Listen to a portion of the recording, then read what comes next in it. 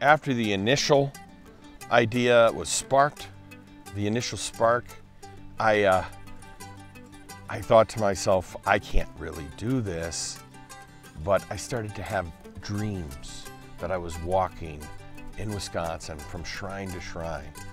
And these dreams continued and continued until one day I actually put it in my calendar and I decided I'm going to take these 13 days to walk from Our Lady of Good Help to Holy Hill, Our Lady Help of Christians. And when I put it in my calendar, immediately the dreams stopped.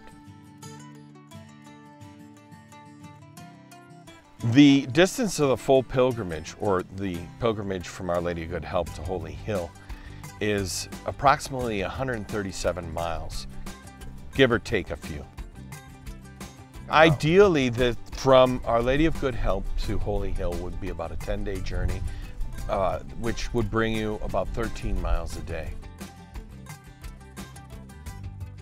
What's really motivated me is the power of the Spirit that has guided me even through dreams and really shown me this way where I pray with Mary and walk with Jesus.